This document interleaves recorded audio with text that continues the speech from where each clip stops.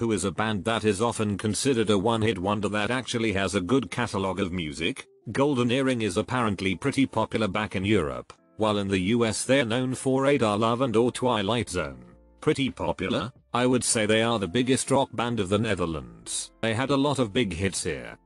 Electric Six. They disappeared off the radar after their first album Fire, but they have many more albums with a lot of great tunes. Yes, thank you. Love me some Electric Six. I'm just going to upvote every comment in this thread because that's what Dick Valentine would want me to do. Fire in the disco. Fire in the Taco Bell. Fire in the disco. Fire in the gates of hell. First line of danger. High voltage. The best opening for a song ever. I dunno. I don't think it beats you. I wanna take you to a gay bar. I buy the drugs off their Switzerland album is an ever skip for me. Veruca Salt. My fave band. Much more than just Seether.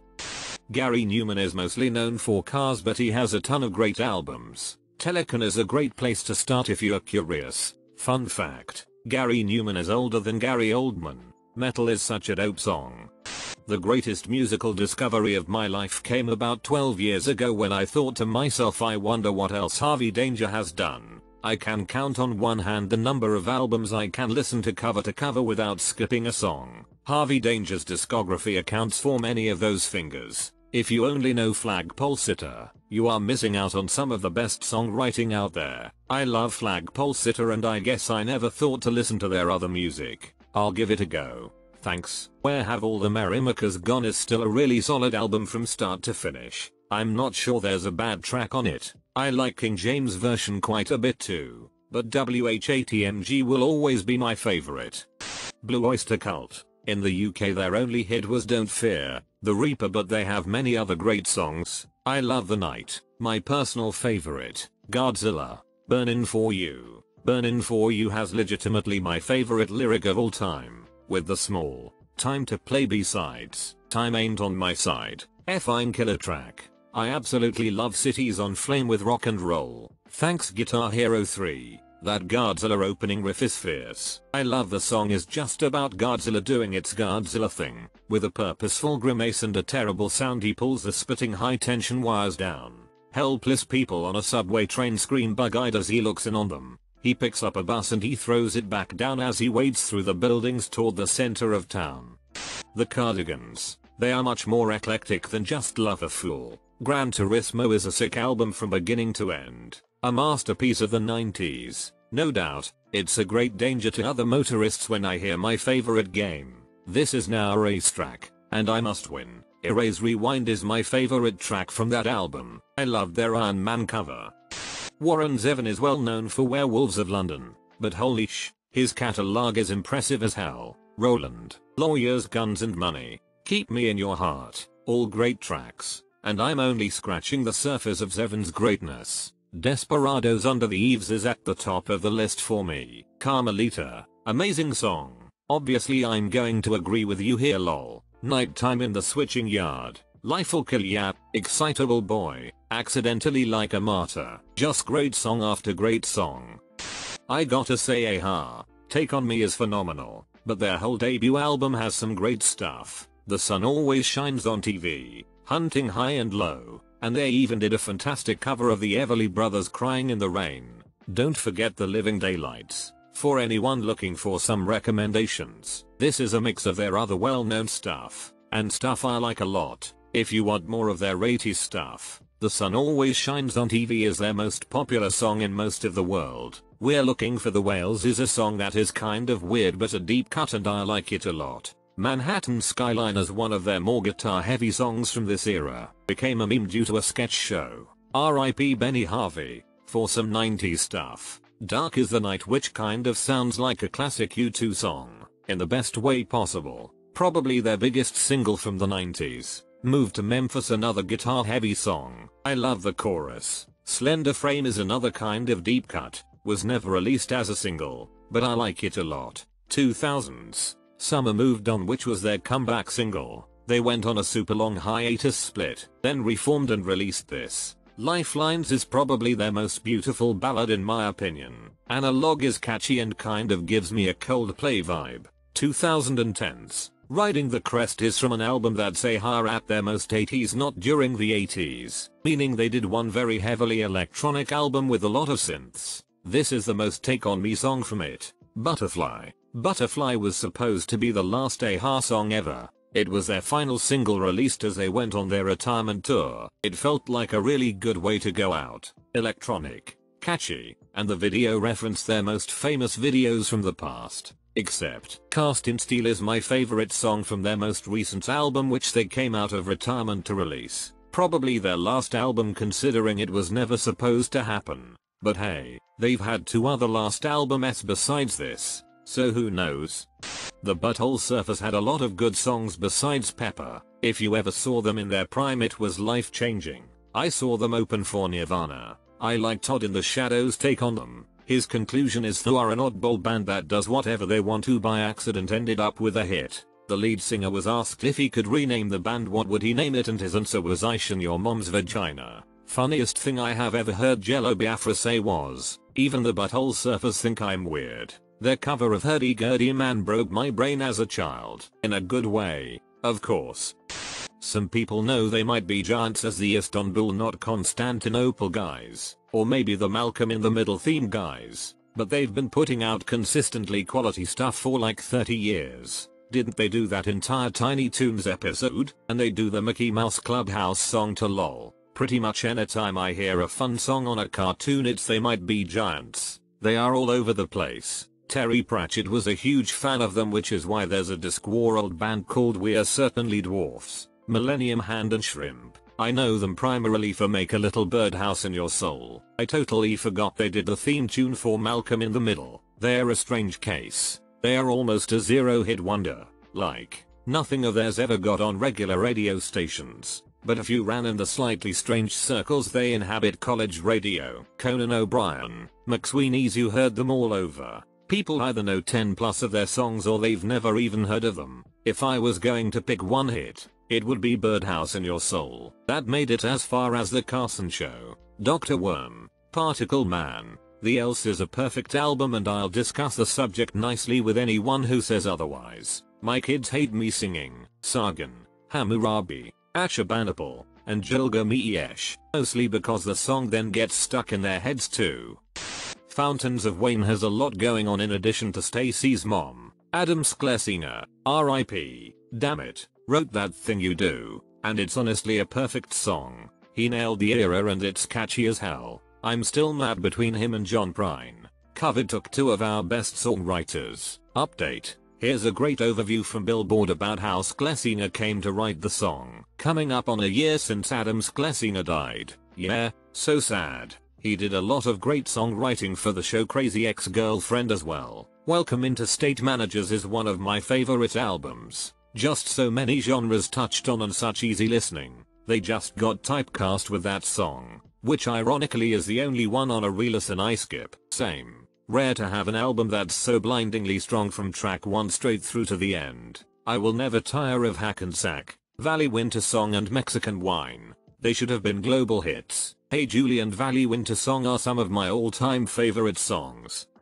Devo. Half the reason 90s Nicktoons were so good was Mark Mothersbaugh doing the music. I can hear the Rugrats title card playing in my brain right now. Their best known song is like the 4th best song on Freedom of Choice, which is like their 3rd best album. Yes, the masses may remember Whip It, but every dive bar in America will continue playing Uncontrollable Urge for years to come.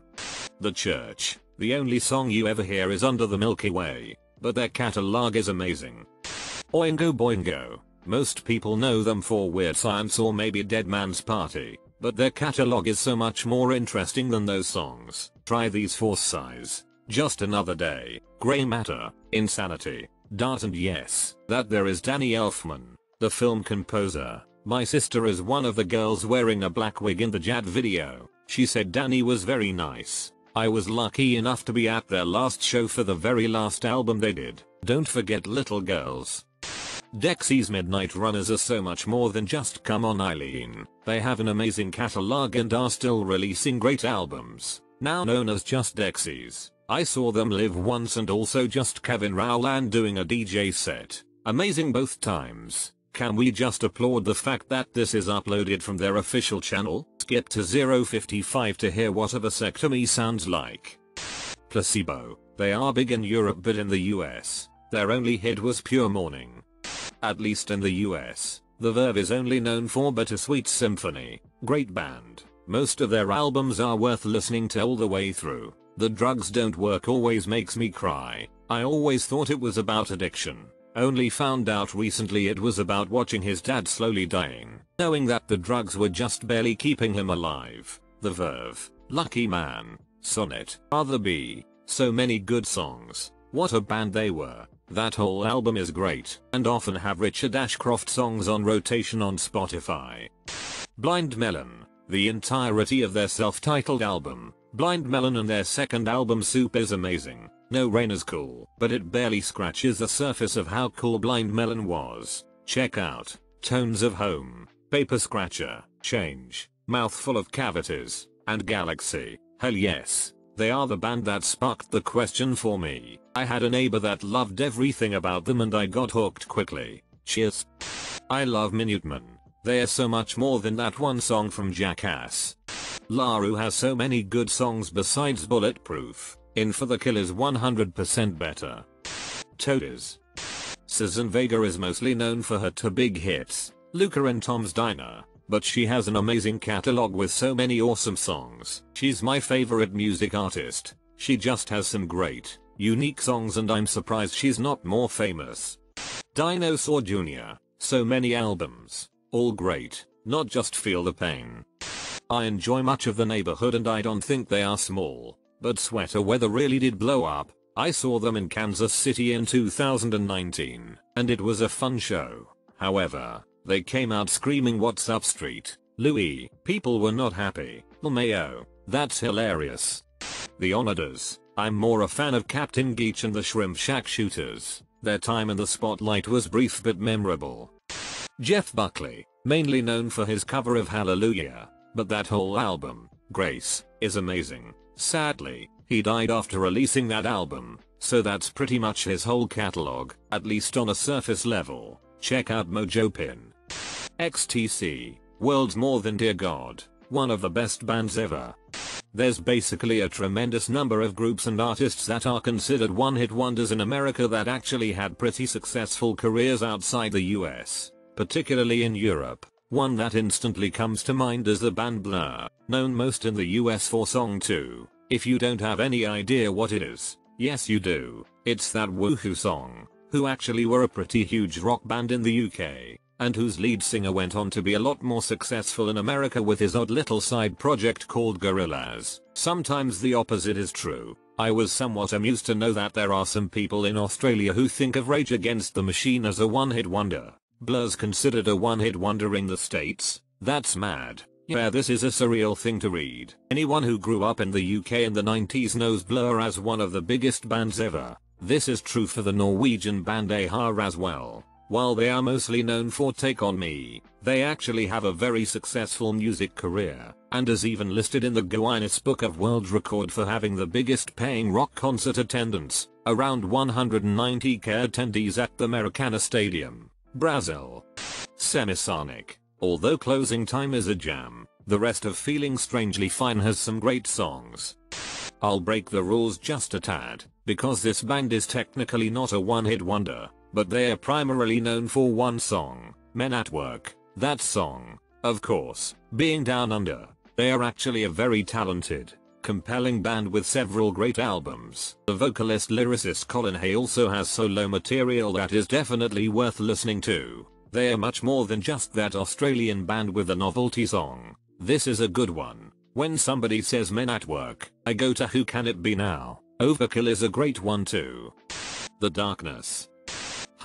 They had a strong hit with their song Stars, and that's not even in the top 10 of their best songs. The amount of alternative rock bands that cite Hum as a major influence is staggering. Hell, the Deftones once admitted they were influenced by the tone of their album You'd Prefer an Astronaut when they were writing White Pony. Want an example of this? Listen to the riff from the Hum song, Little Dipper, and now the riff from the Deftones' Knife Party. Their surprise new album this past year expanded their sound even more and was highly regarded. Definitely worth the time to put some headphones on and riff along.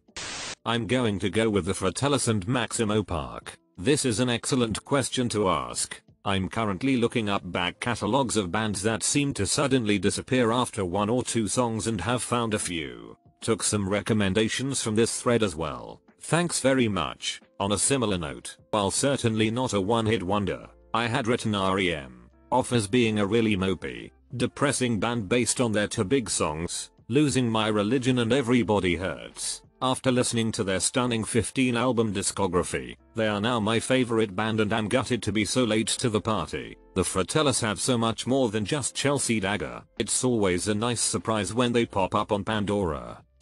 I feel like the vast majority of people only know the Pogs for Fairy Tale of New York. I was surprised to find many people thought Scorpions were a one-hit wonder. Even more so as some thought their only hit was Winds of Change and others thought it was Rock You Like a Hurricane. The Cardigans was the first one that came to mind, though so many good bands here. It's not just Love a Fool. Real Big Fish was really popular in the late 90s, mostly known for their song Sell Out. They even have a song about them being a one-hit wonder called One Hit Wonderful. But they are my favorite band and they still tour after all these years.